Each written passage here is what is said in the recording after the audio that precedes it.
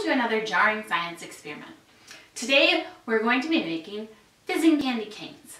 We're going to answer the question, can we make a candy cane fizz if we use baking soda and vinegar? Here's what you need. 3 jars, more if you want to do more candy canes, 3 candy canes, some baking soda, a plate, a pipette, some water, and some vinegar. Let's go ahead and get started. The first thing to do is unwrap the candy cane.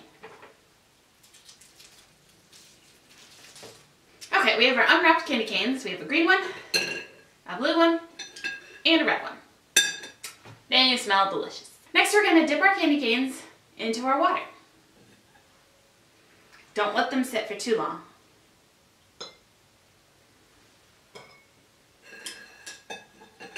A little dip is all you need.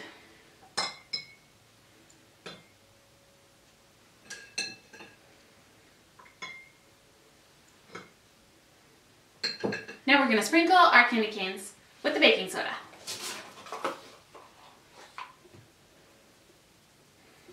Get them nice and coated. If you've ever made fried chicken, it's a similar process. Now we have our coated candy canes. Now we're going to put a candy cane into each of our jars. Now watch the magic happen. Take your vinegar, dip in your pipette, and sprinkle it on your candy cane. Do you hear the fizz?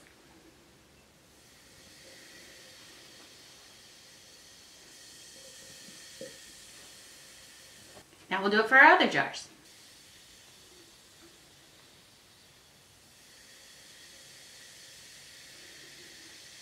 Give it a little shake if you like.